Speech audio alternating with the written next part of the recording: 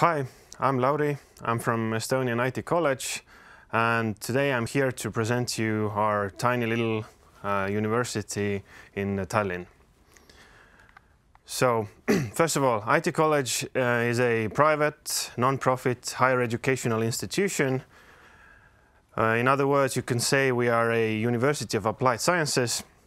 We were established in 2000. And right now we are owned by Information Technology Foundation for Education, also known as HITSA. But in the summer of 2017, we will be part of Tallinn University of Technology.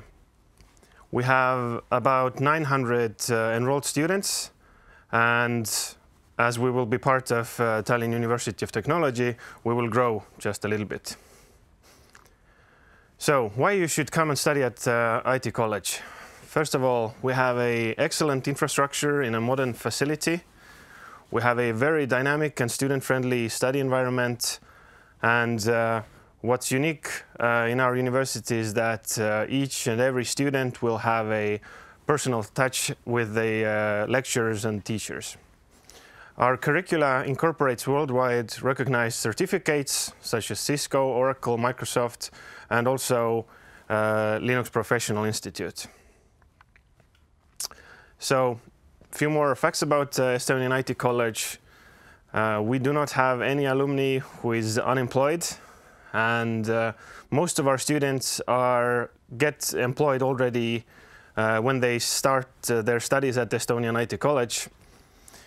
The average earnings for most of the students is well above average, and considering Estonian average salary, this 1,500 euros and more, it's quite a bit. And it is also possible to continue studies at a master level. So you can either continue at Tallinn University of Technology master studies, at Tartu University, or even go outside Estonia. So a few words about the student life at Estonian IT College. We have very active robotics club. I'm actually the head of the robotics club as well. And every year we participate on the robotics annual competition. We have a Linux user group, and also to complement the Linux user group, we have a Microsoft user group. We also have Media Club, which is, for example, organizing in the end of this week a LAN party at the IT College, so students can bring their computers and play games together at school.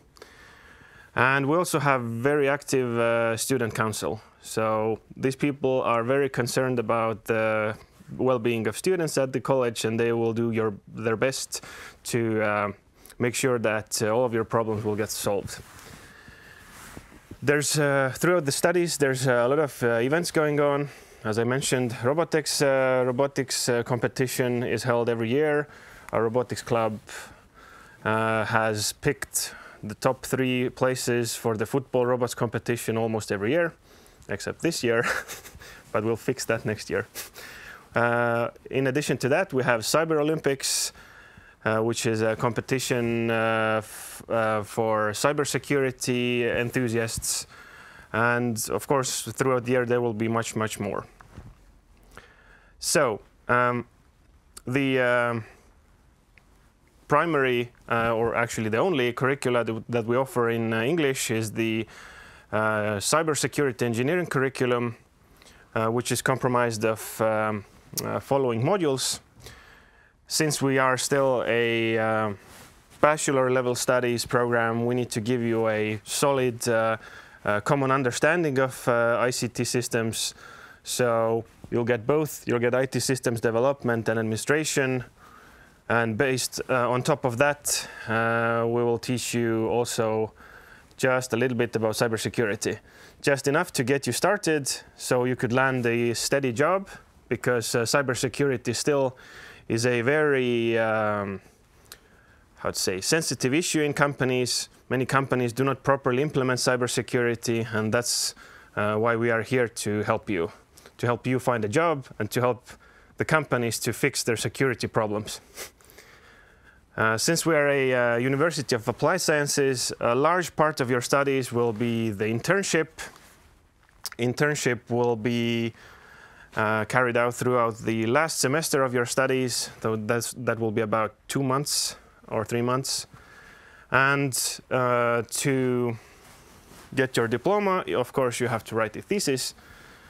But since, again, we are a University of Applied Sciences, this does not necessarily have to be very academic thesis.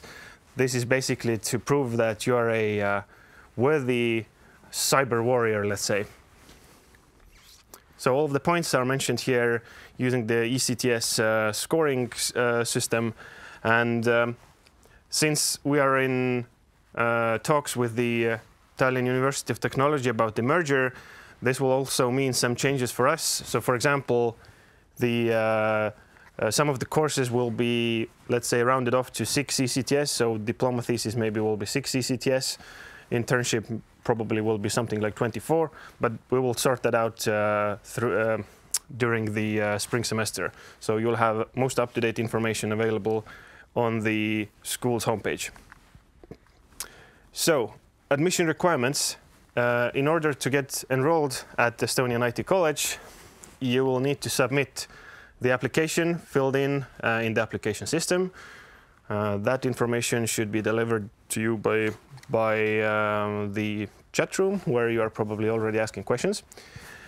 There will be, you will also need to submit the certificate of secondary education, including the grade results.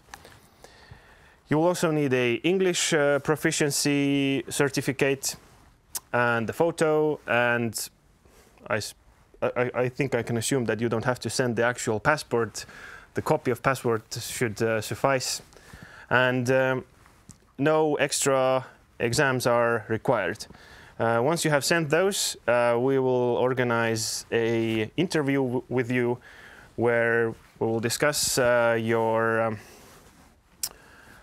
admission at the IT college, see what you have already done, see what kind of skills you have, and whether you are a suitable student for our tiny college. I guess what you should remember is that the deadline for non-EU students is the 1st of May, so don't be late. And I guess that's it. So thank you.